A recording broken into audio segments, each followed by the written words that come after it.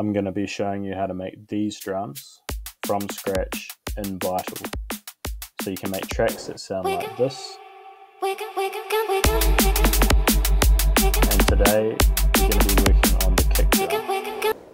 Okay, so load up Vital. I've got it in a drum rack. Go to basic shapes. So it's a sine wave. Go to envelope 2. Drop the sustain, drop the curve, drop the decay to about 280. And then drag that onto the level. Drag level to 0, bring the envelope right up and drop phase randomization to 0.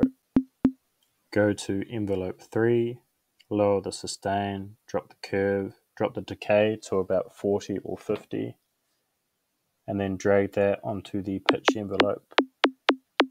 And then lower the transpose to about -28. And then turn the envelope right up to get that snappy transient. Go to effects, go to compressor, turn the attack up, lower the release, go to distortion and bring that up to about 7 or 8, and that should give you a kick drum.